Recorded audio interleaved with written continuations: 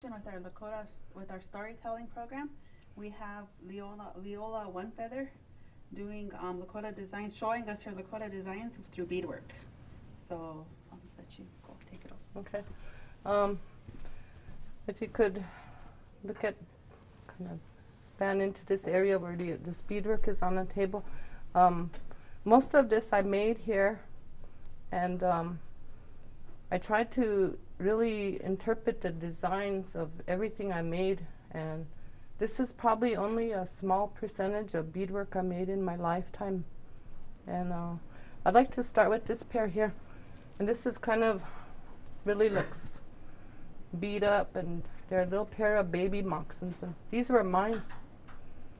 And I'm in my 60s now, so these little shoes here are like 60 years old. And the reason they're still holding together is because they're made the original way when our grandmothers made moccasins. They're rawhide. Right here, deer from our creeks that her nephew shot and tanned it, and then the beads she bought in Rapid City and Custer, Keystone. These places used to have this type of bead, and but we have a lot of stories about the beaded sole on the moccasin are just death moccasins, but I'm alive. So the interpretation isn't always correct because the soles were beaded, so that the story my mom told me is that it teaches us to be real gentle how we walk on the earth. And that's how I walk when I take a walk anywhere. I really try to be careful where I walk, because a lot of our culture is based on we didn't damage the earth.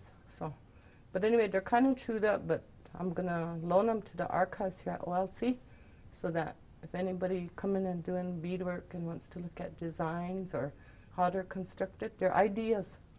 And I think that because a lot of the designs I make have been here since we got beads, and I do reproduction, so I wanted to share these. So these will stay here for maybe a year or so, maybe longer, but so people could see them.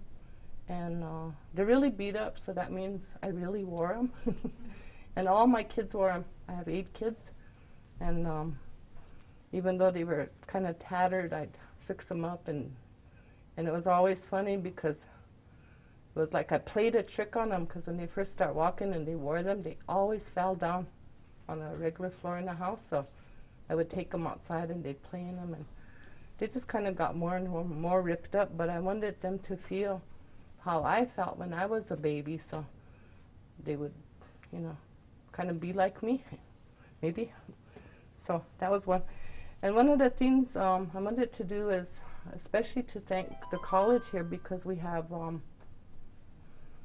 such a big educational arena with Pine Ridge's college centers, plus Rapid City, Eagle Butte, and then we have all the American Indian higher education colleges that tune into these sites to look at, you know, what are we doing, how are we doing. But we also have the world that looks at us. So I have a friend in Guatemala who's with some elders, and I wanted to give her a shout out, because these ladies who come to our country, they have real similar living conditions. So a lot of this stuff is their economy. And one of the pairs here I wanted to show is my little grandson, Onashala. They're really tiny. And I put little horses on there because I named him Onashala. And Onashala is probably, he's the only one that has that name, and it means prancing, dancing horse. And he was my grandfather, Nupa, whose name was Tutu. That was his father. So we're from 2 tribes, actually several, but we're from the original band of Chief Smoke. And so the band I'm from is called the Makaha. And one of the things we were known for, in the women in our Tioshpai, they were excellent beadworkers. and they put stories into their beadwork that we all think are really pretty. So each one might have a little story, and this one is horses. I put horses on her. And today he's going to be 12 years old, but he really had a hard beginning because he was only 14 inches long, and he weighed 1 pound and 9 ounces, and now he's this big. So he's our miracle baby. So these are the miracle babies. And this pair here is my granddaughter, Anna Mae, and she has Down syndrome. So I made her moccasin a little bit different on the other side, and I put a design in here that like a little box to link that, because she has 3 sets of 21 chromosomes, and so she's really special. And today Annie she sings, she has a Kindle, and she understands Lakota really good. So I think we're going to have speakers in our family, and we don't speak all the time, but when we do, we have really good listeners who pick up the language. So I found out through beadwork that, you know, you could teach language, because it's like every thought, every prayer my son told me goes into his beadwork. And I was thinking, gee, how about every song? You know, sometimes you're singing or humming or doing something, and so I don't know how I'll find out, but I think those have a song. Okay. And then another pair here. We lived in a really cold house. I still live in it, when Anna Mae was a baby. So in order to keep her feet from freezing, I put socks on her, and then I put these on her, and then I put her pajamas over. But what Annie would do with these moccasins is she'd lift her feet and she'd look at these designs. And that's what I wanted to have her be aware, that there's a lot of color, and that the story of colors and how they came to Earth were when Fallen Star Woman comes to Earth, she brings a bag. And I didn't bring a beaded bag, I forgot. What was I thinking? So when she opens this bag, what comes out of there are all these colored birds of the rainbow. And those birds today, that's why our connection to the world as Lakota people is really important, especially like to the south of us. Right now we're having all the migration of the birds coming, and all the birds that we see are like in our beadwork. But we do more geometric, but once in a while you'll see really old designs. Like one of the designs I found was a book here, and I think this one is the American Indian art, but they're pictograph scenes, so I don't have any of that beadwork with me today. So these were really really good. She didn't catch cold. And on the back I made like these little dragonflies. So they were kind of like a geometric type of design and these are made with size 13 and size 14 cut beads. Then I have a pair here that I made for Deja. She's my little 6-year-old granddaughter, and this one I beaded the sole too. And this one has a petroglyph design on it. But we lost the other side, so anybody out there sees this moccasin, it's Deja's, my granddaughter. And another pair of Annie's I made here where when her feet started to get a little bit wider, she ripped them. But these ones I made little stars on the side of it. And if you zoom in, you could see those they're red stars. And the winter she was born, there was a really bright red star in the sky that I seen, and it was like tumbling towards me. So I didn't know how to really make it round, but I wanted to make it geometric, so I made it sideways, and then I made little dragonflies on the back. So, and it's different because this is kind of like a variation of a crow style design moccasin. It's a little different. That's usually how crows do their beadwork, but I was just inspired to do that day, so I made these. And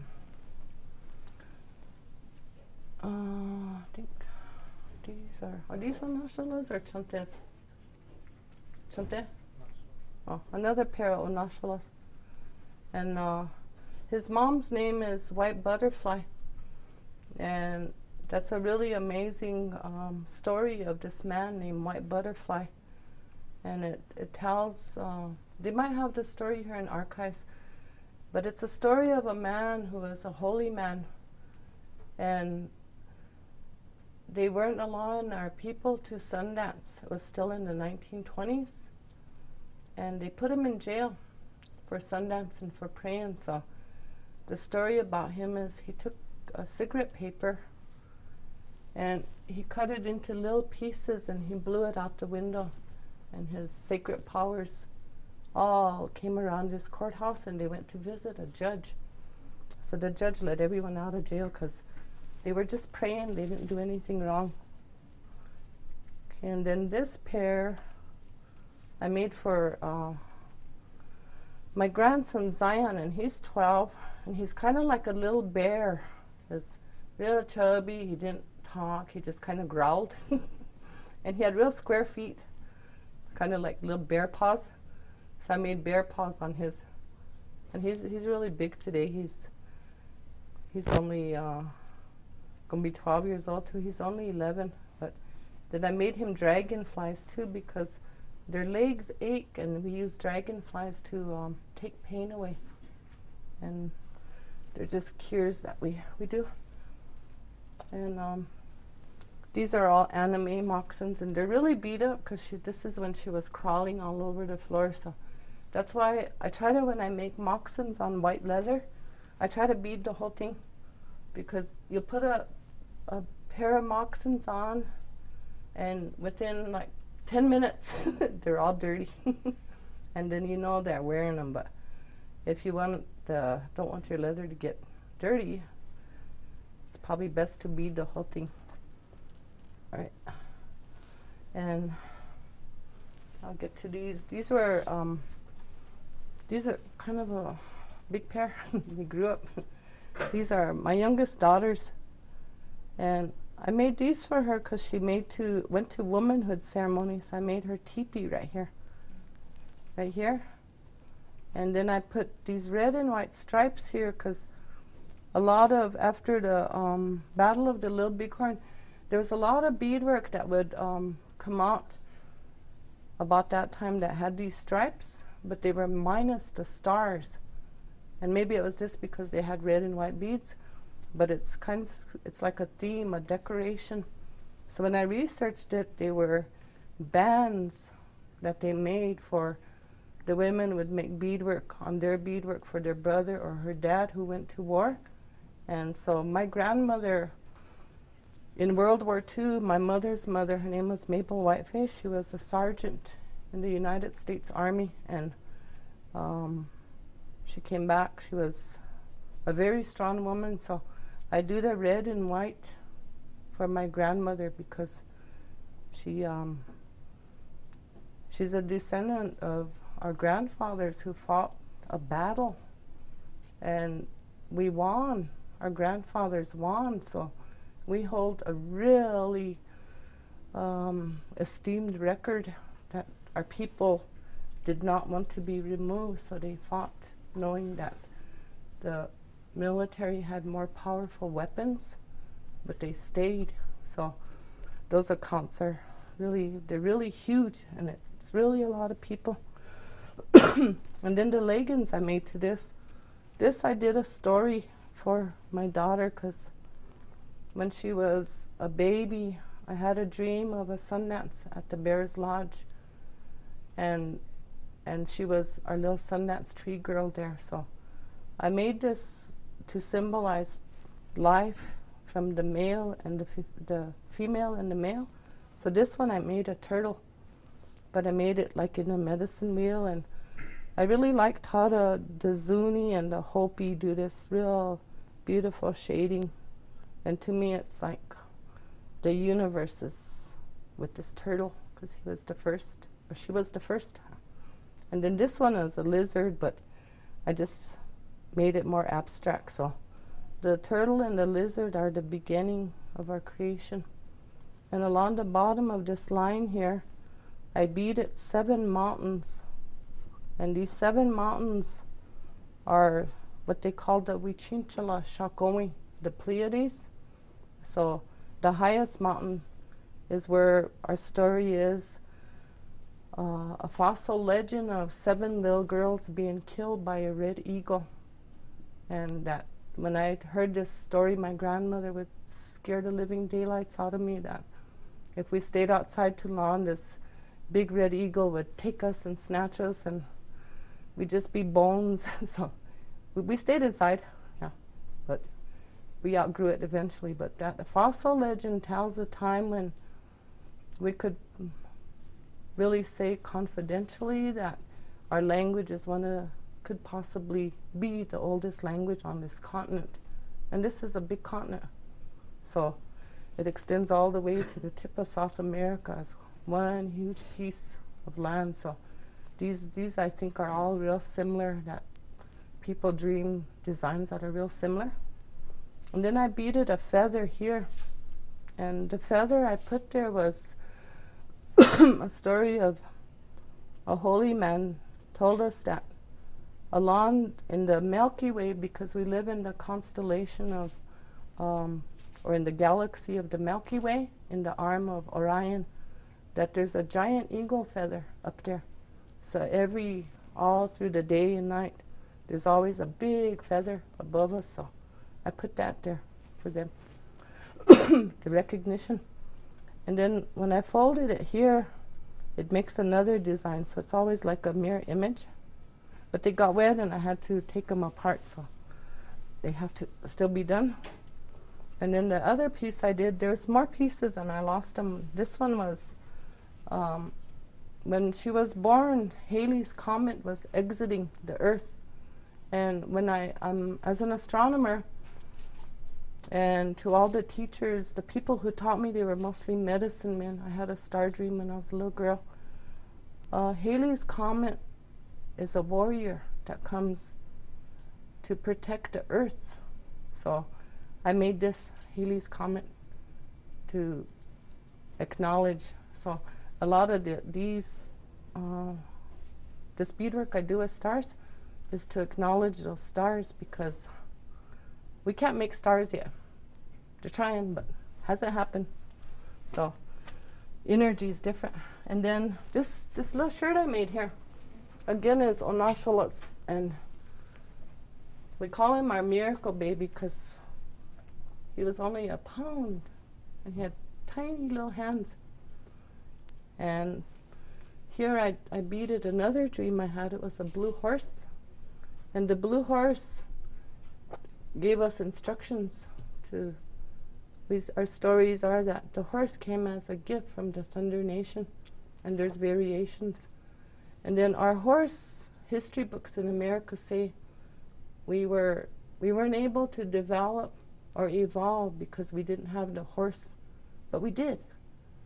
So I can challenge that, because if we have a horse dance and a really sacred activity where horses can heal, you know, diseases in people that are like cancer and diabetes, that's our dance. That's what they gave us. So maybe people in the other places who have horses used to have ceremonies too, but you know, I don't know. I have to find out somehow.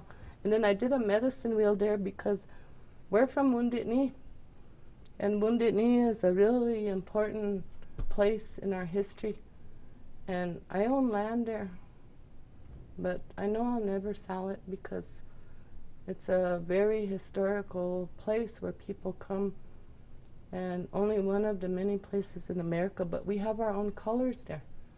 Our colors are red, yellow, green, and blue, and we also have songs.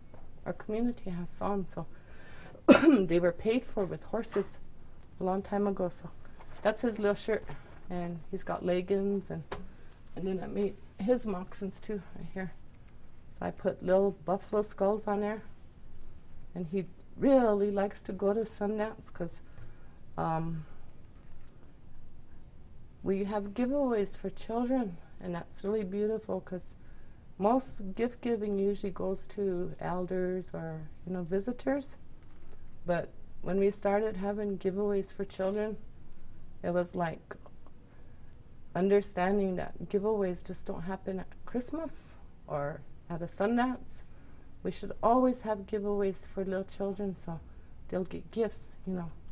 And so that was what I learned with that. And then this is a hairpiece, which is where we make a braid, and when we have our Lakota name, a feather goes on here.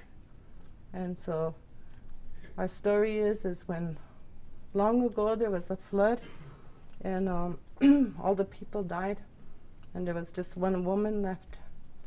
And one day an eagle came and he hunted for her. And so our version that I know from our grandmother, and she took us there, was a really high place in the Black Hills. And that's where she survived. And so today, when that eagle went, she was lonely and became a human, they had twins. And the twins are how they multiplied really fast, because there were other survivors, so everything multiplied twice. So we called the twins Takini. They live again. So it's kind of how we got to be a big nation real fast. And I have twins. I have on my grandmother's side 9 sets of twins. I think there's like 13 now. And on my paternal side there's probably like maybe the same amount. So I had 18 relatives real quick on this side, and 36 people really fast. So that, and then this other piece up here is not beaded, but this one is when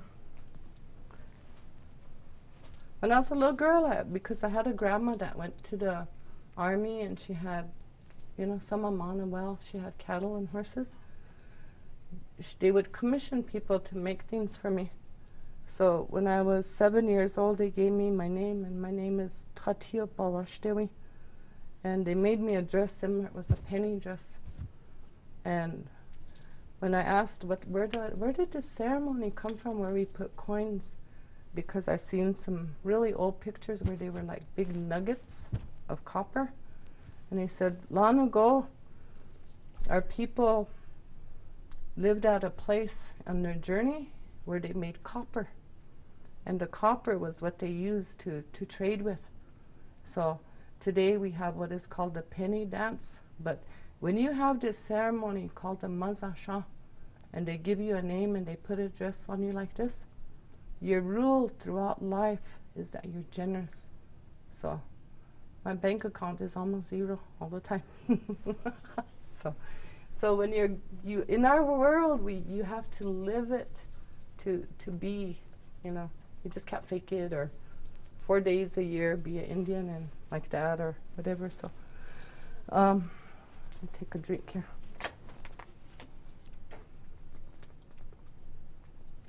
And the other thing that's real captivating is we have people like in other countries.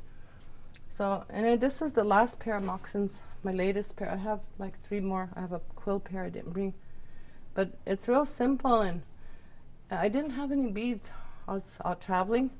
So one size here is really big. It's like a size 10. And the next size is 11. And then this is a cut bead. But I wanted to make a replication of something I thought, you know, one of our grandmothers would have made. So I made this, and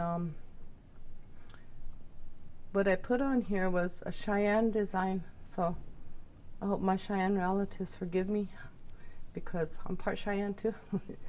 And on here is Bear Butte, and it's called the mountain of a pregnant woman laying down. And if you look at it sideways, you see her head, and then you see the butte, and you see her knees. And then the little doorway that I put there was for sweet medicine. Because this story is, he's a star man, and he came to Bear Butte, and he lived there for It was his realm for like 800 years. So this is to pay homage to him and to honor him, that we're still here, and his story is on these shoes.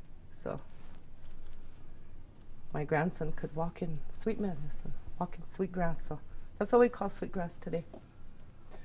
All right, and let's see.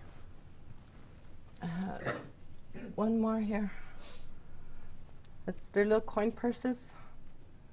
And usually when this happens, not usually naturally. It starts out with 2 moccasins and one side gets lost. So you'll see, like that little one right here, you'll see people with a moccasin, and it's because one side got lost, so they'll turn it into a little coin purse. And they still, so I used to have one like this because I remember I really lost a pretty pair of moccasins that were my baby moccasins. So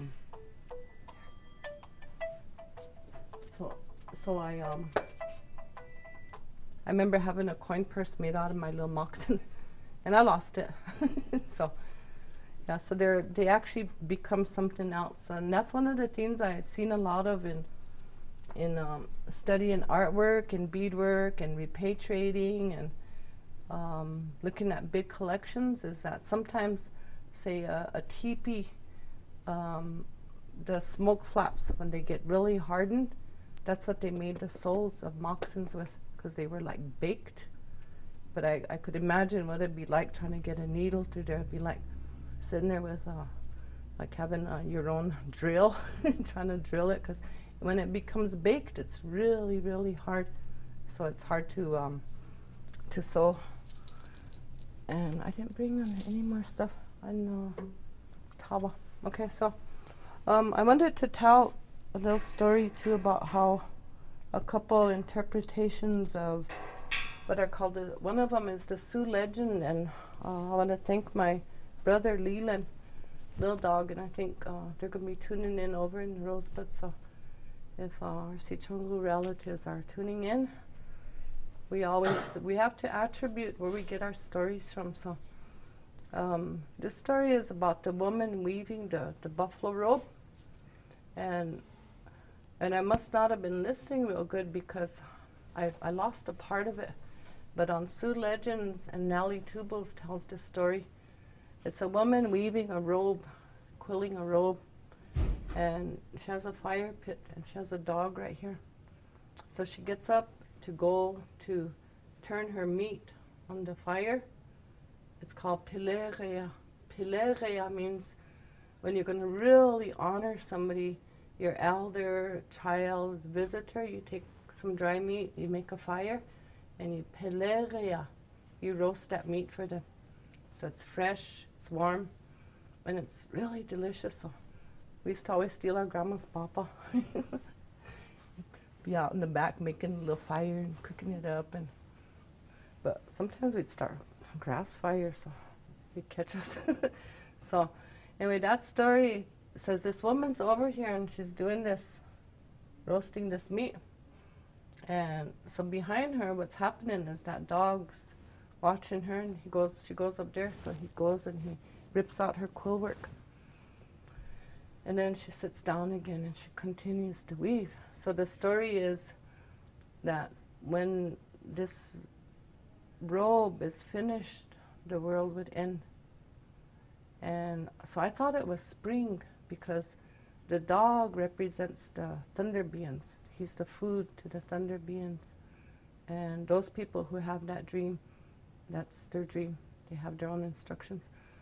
So he represents the thunder, and that quill work there would represent the thunder each year coming back when we finish the cycles, and it would be the beginning again. So that's what that dog represents there, spring. So when she goes over there to the fire, that's the Sundance. That's the mid part of the year when there's a lot of buffalo, there's a lot of food, it's fertility, it's abundance. It's when we have our Sundance, when we gather our people, when we have womanhood ceremony, because should be at the time of fertility, and that the flowers are starting to bloom, and so it's that time period. So as everything blooms and it goes into the fall, it's all these colors that you see, the trees, yellow, orange, red, the abundance, flowers, food. So I thought that story was the spring, and here it's the fall. And so those legends are what we have in our beadwork. So we're always making that quill work that she taught us, Fallen Star Woman, and that these robes that we bead, what do they mean? And it means this is like the covering of the earth, and it takes us back to legends of in the beginning, when there were only 4 brothers on the earth, and we've had some problems with interpretation with Walker. And our creation is we come out of Wind Cave, 4 men and 3 women. And Walker's story is man and woman. So I was talking with my twins how we do the math. And this side, it makes more sense to us. The 3 men and the 4 women. So, and there were always more women in our culture, so that's one of the added bonuses of Lakota men, is my grandfather had 2 wives, and they got along. It wasn't a problem, it was economic. They were in a time of war, they were moving, and a lot of men died. Lots. In order for us to have all this land. A lot of our young men died. And so did women and children, but those men who went out there and fought these battles for us, they would leave widows. So that's why we always have that extra. So there's always going to be more women in our culture. So women never went to war. It's only in the last or recent history that the United States developed a war policy, and it was General Sherman who did that. And it's written, he says, kill the women and the children too. And that's just terrible policy. That when they did that, they took all their beadwork, stripped them of their belongings, their things. And that's what we're looking for now, calling it back so those things could be laid to rest, because those are our belongings. Those are what our grandmothers made. And so everything we have, our people fought and died for, what we have left. So anyway, that's that story I wanted to tell. And then the other story I wanted to tell, how much time do we have? I could talk 5 more hours. No. You guys could all make beds here and put you to sleep, and if nobody says, I'll stop talking. I had a real good teacher. I always tell about him when I was a little girl. He's my babysitter. His name is Dwight Afraid of Hawk, and he would tell us,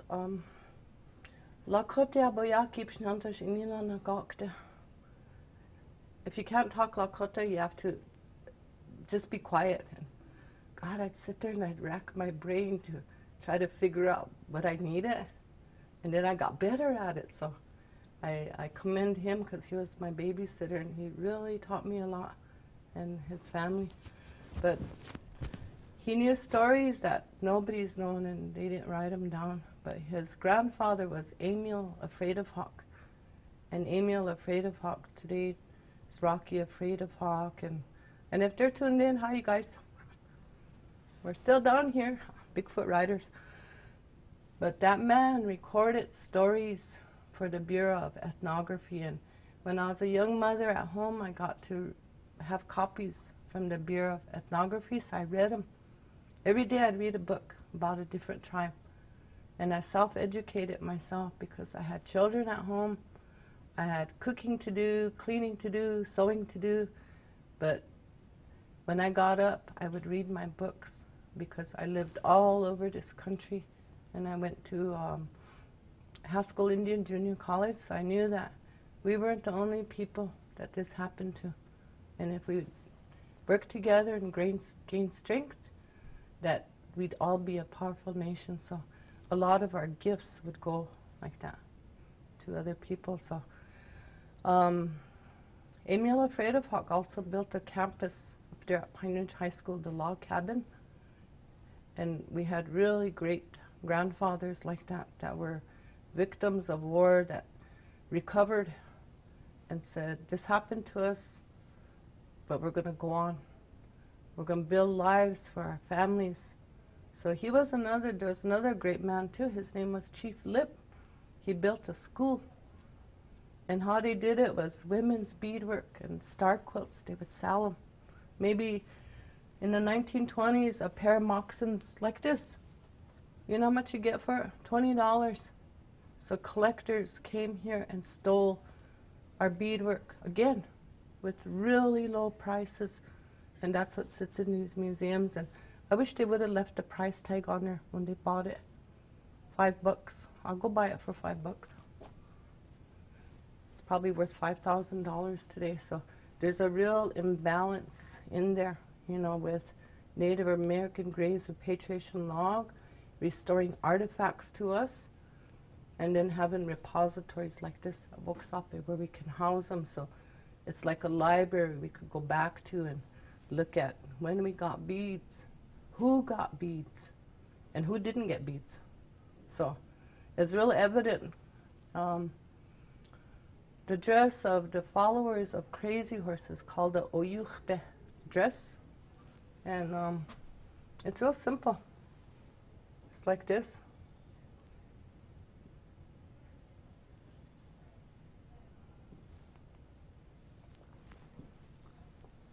And on this dress, there's little medicine they tie. There's no beadwork, but right there. So these people didn't get beads. And they didn't go to the fort, they didn't go to the Bozeman Trail, so they didn't die of smallpox, cholera, typhus, flus. They didn't get beads. They also didn't have like metal. The metal they had was really old, they kept it for a long time. So this is called the Oyuchbe dress. And that is, today that was Big Road's band. These people were, they were hunted after the little bighorn in Montana, and they lived in 26 villages. So there were more people that were out there than at the forts. They would not give up because that way of life they felt was better. Felt it was better not to have beads or to have modern things. So they weren't part of the trade and commerce. So this is really this story here, the reason I tell this is I had an auntie named Florine Ice, and she was another one of my babysitters. So that's another one of my teachers who taught me Lakota. I really loved her. She was really a good woman, always happy and really loving, just hug you, make you feel wanted. But she was Miss Sundance at Pine Ridge one year. I think it was 1964. And then all the girls contestants came out with all this beadwork on, and she had nothing on. And they said, why? I remember the questions. I remember all the questions, but they asked her, they said, why, who are you from and where are you from? And she said something to the effect of, can't you tell who I am because I have on the Oyuchbe dress.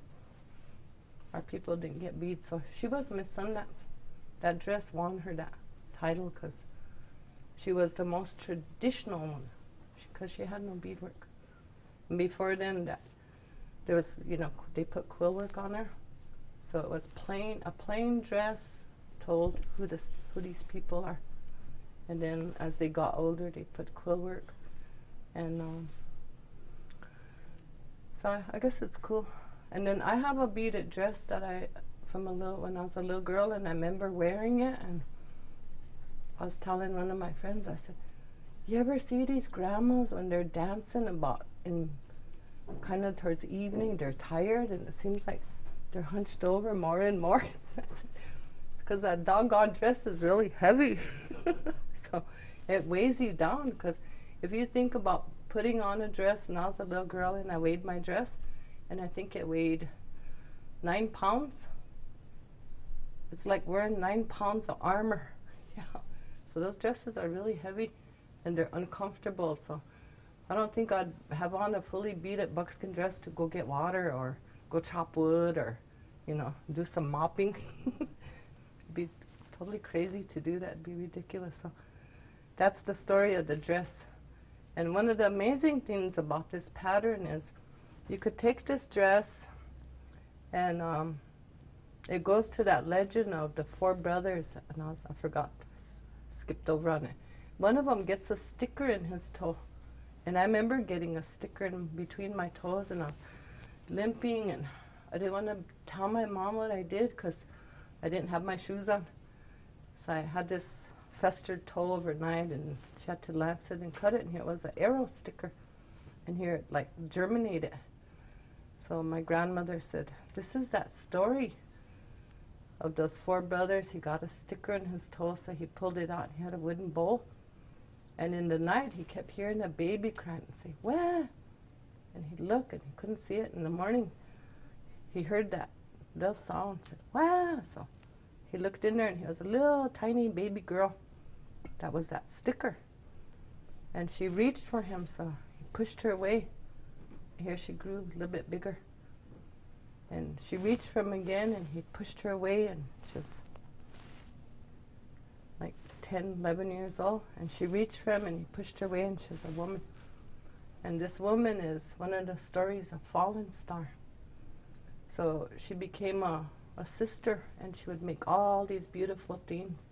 And she's the one, when she'd open her bag, all these birds was her wizipka. So through her stories and her creativity, that's how I learned about how to make beadwork. And it was a real beautiful story. So in our story, this is a Leland Little Dog story that he taught me. And I kind of knew some of it, but when we're kids and we're playing, sometimes we don't have time for our grandparents, and we lose knowledge that way. So that's why they tell us like 4 or 5 times, 6 times sometimes. So this is the south wind right here, and this is the east wind, and this is the north wind, and the west wind. But there's one more wind. It's the little boy that they don't talk about. He's right here, and he's the whirlwind. See? So I added more to it because Fallen Star woman Woksape marries the south wind in the end. And what she does is this dress, I was talking about the similarity of how the dress is cut like that.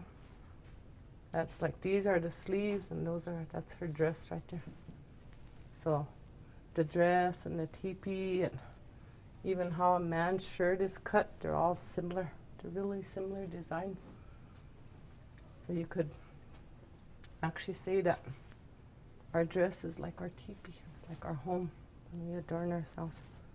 That's our protection, and we're inside of it. So Fallen Star was the oldest, Wazia. Okay, so this is Wiochpe. Oh, I say south. Itokar, Itokakata. East wind, Wiohiampata. Waziata, he's the strong, the oldest brother. And Wiochbeata, so he said, well, I should marry this woman. So when he goes to court her, he's so cold, he freezes her. So her dress is all frozen. So she gets down under it, and she makes another dress. And she starts going. So he pursues her. So my analogy is Wazia causes these ice ages all over the world in pursuit of Fallen Star woman. But I think the geology, we could figure it out. Earth science, when these events happen, because our stories can tell actual events that happen. So who saves her is the south wind and the east wind. They come and they warm it up, and they get her out. So eventually she marries the south wind, and they live together, and the whirlwind is their companion, and they're right there. So if you look in the middle of your hand, everybody look in their hand. You have a tipi. And if you don't, let me see. Yeah, so we all have it, so it's a universal symbol. So maybe our story went, maybe we populated the whole world. Maybe it was us. So we have some good theories. So, oh, so the one I wanted to tell was the double women, and this one is, oh, shucks, how does this work? The double women is our story of, and a lot of our young students are learning Lakota, and I'm really proud of that because, you know, they're learning, most full-blood people here know colloquial, just grew up understanding it. And so when they see it, you know, they get it because they already know. But there's like the orthography, German and French is confusing. So I just write phonetically. I write it the way it sounds, and I'll repair it if I have to type it. But my granddaughter, Taylani, told the story of Fallen Star because I told her this story over and over and over again. And I tell her in Lakota in here. She recently told a story, and she got an award for telling the story. So the story begins with two women sitting, and they're looking at two stars. And Piya, they're sitting against the Tipi. And one says, I want to marry that bright star. And the other one says, well, I want to marry the dim star. And then they go to sleep. They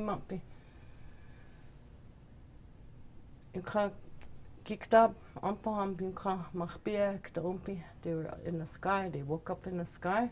And the sky was all the same plants, same everything. And those two men were, the stars, they were two men.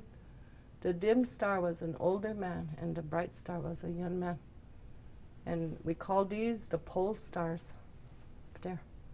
So they were real happy, everything was good. And here one day, one of them noticed, she said, I'm going to have a baby. So she said, we got to go home. And the other one said, there's no way, we're here. So the men were going to go hunting, so they said, you can eat all this food, but you can't eat this timsila. And it's a tuber, it's real pretty, it's grayish green, it has purple flowers. It's one of our staple foods, and everyone, all of our tribe goes to gather these because that's how, we don't have milk in our diet, so it's in our food pyramid that we have to eat this in order to build calcium for our bones. And if you eat it all your life, you won't ever get osteoporosis, your teeth won't fall out, everything. It's all those nutrients are in there for our bones. And there's actually 4 kinds of timsila that we don't know about. There's one that's a medicine, there's one that's like connects, it's a root system, it's a sloha, and there's one called a biscuit root, and that's the one that we pick early. But because of land management here, a lot of vast areas where these foods grew, the cows ate them up, trampled the ground, destroyed it, or fields were plowed. So those are really hard to find, but they do grow by the Black Hills. So these women are looking, and then they get this timsila, and she pulls it out, digs it and pulls it out. She looks at it and she said, gee, it's like a rope, had a long root. So she gets an idea and starts digging them. And pretty soon she's dug so much that we have this story that we grew up learning. She made a hole in the sky right here. She made a hole in the sky in a Big Dipper. And so she sent her timsila braid down here. And she was coming down, but she fell. She fell to the earth, and she gave birth to Fallen Star, a little boy. And because his father is half star, he had like Superman powers. It's like our story of Superboy. And he could become anything. He could become a rock, he could become a leaf, a flower, a bird, an eagle. So he's our hero. It's not Iktomi. Iktomi is a character. So, but they said, well, what happened to the other woman? So when I was having my fourth baby, because I'd had a star dream when I was a little girl, I had a dream of a blue woman here in the middle of the Big Dipper. She was standing on a star right here, and she was blue. So I made a ceremony and I prayed that I would, because when women are given birth all over the world, you face death because you might die. There might be complications if your midwife isn't competent, or you might have something wrong with you and you could die. So given birth, every time we give birth, we face death. To bring new life here, we have to face death to bring life. So that's the blue woman. And today, many people know her. Her name is Tipi, Auntie. We call her, we say that's the word for auntie, but it's Tipi. Her name is Blue Woman.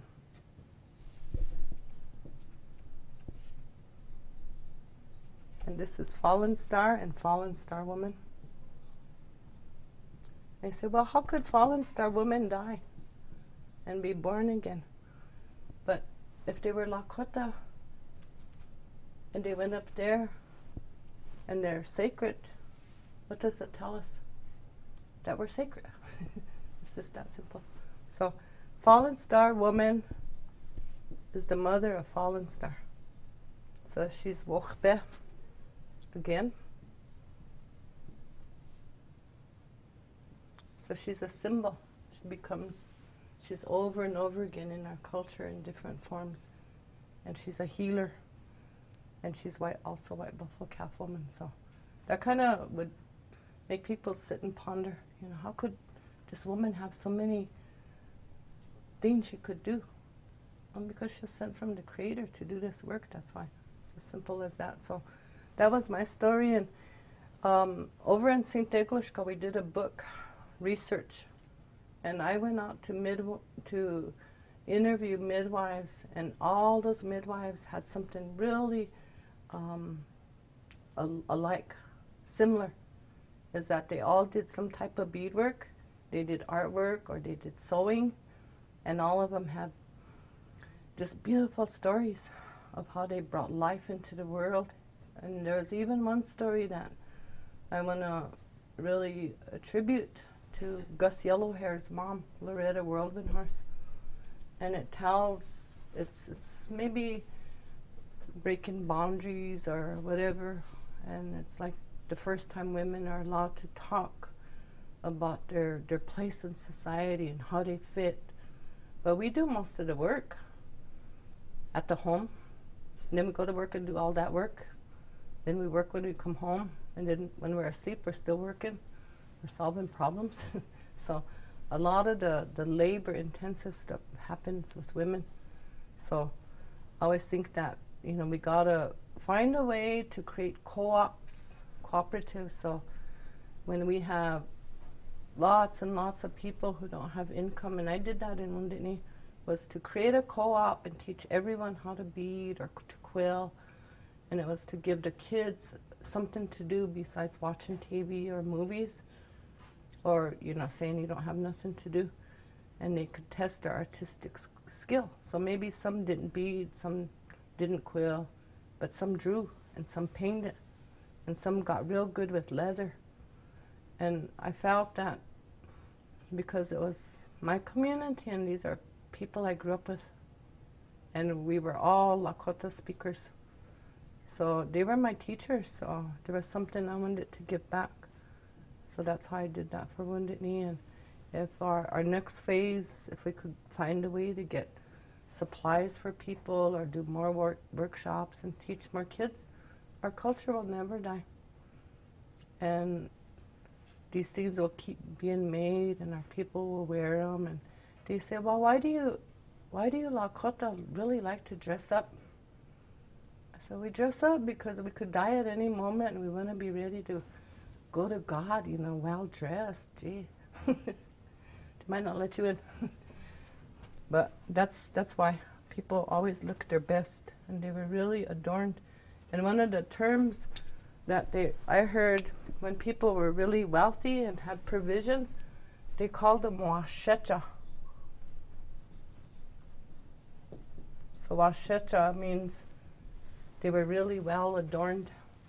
And there's a place in Minnesota that I never didn't know nothing, but my great-great-grandma told me that our Dakota, this is what that place was. They were wealthy.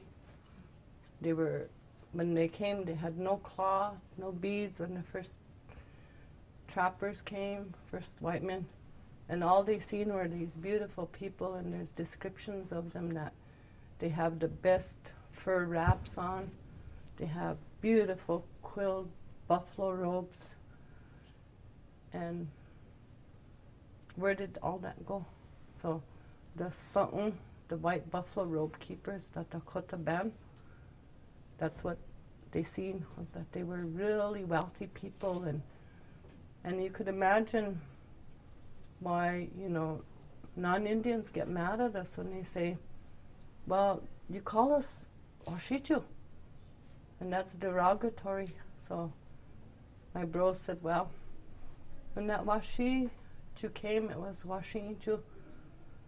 He was starving. He was all cut up and full of sores, and his clothes were all ragged. And he snuck up on that grandma's village and stole her meat and her fat. So she had a stick saying, Washichu, Washichu. So that's our first picture of them. So, you know, it's not to put down a whole race, but he was the first one they seen. So the next one they came, that was, you know, pretty well dressed. They called them what they were. They were adorned, so they were chopecha. And that word comes right out of this right here. Ochbe and chopecha. And so that's in the likeness of this beautiful woman that you would describe chopecha, handsome or beautiful. So that's how much I got. And did Paula come back? Yeah. Oh, okay.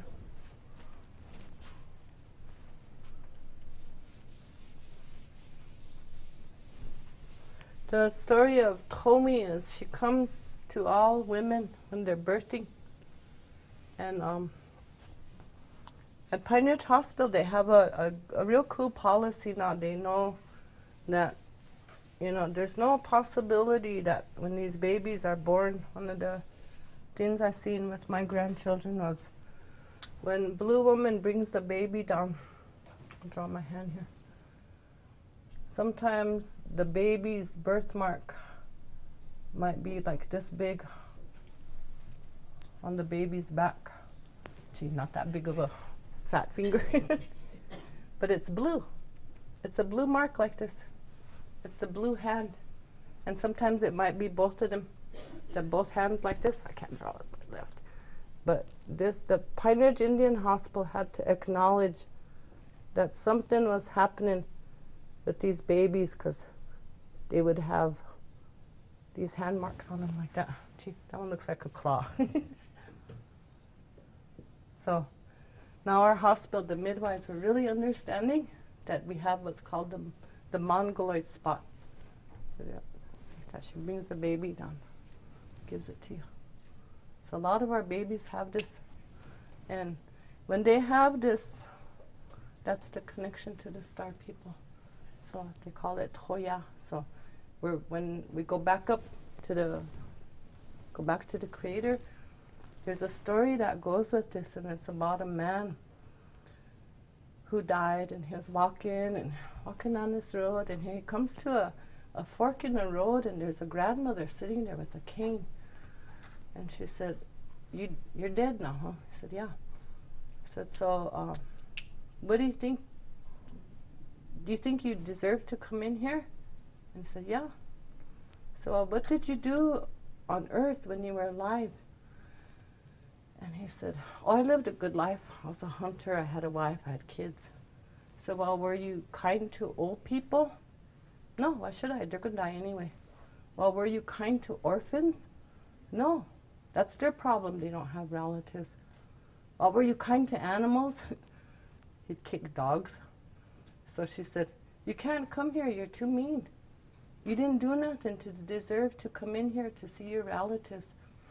You're too mean, you're stingy, so I'm going to give you this blue paint, and you're going to go back down there.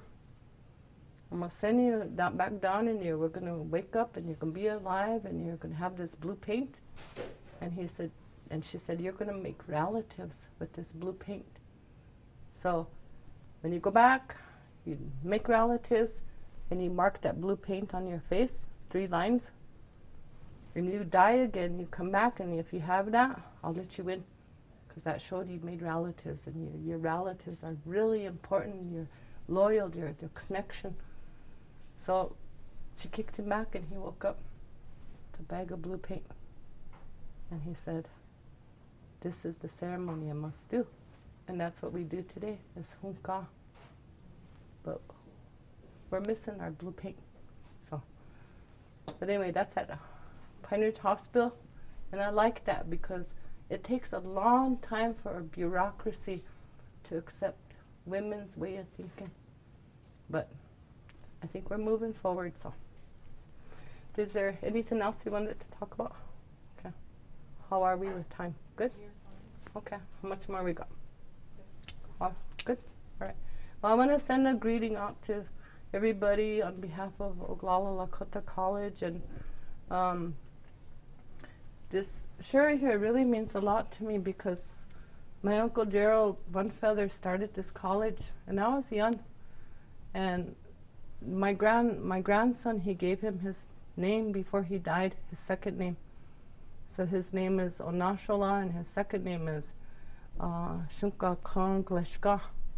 Shunka Khan Chik Ala Gleshka. His name is Little Spotted Horse. So my grandson carries my uncle's little boy's name, and he's real proud. So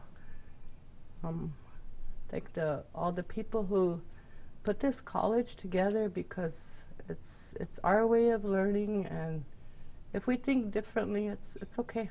We're not like everyone else. We're unique in our own culture, our own world, and then also because we're only 60 miles from our homeland. They didn't make us go on Trail of Tears or do what they did to our Dene relatives or what happened in Canada. We didn't get everything, but we're pretty close to where we started. So send everybody a greeting and tell all my teachers Wopila and everyone tuned in today on YouTube. Thank you.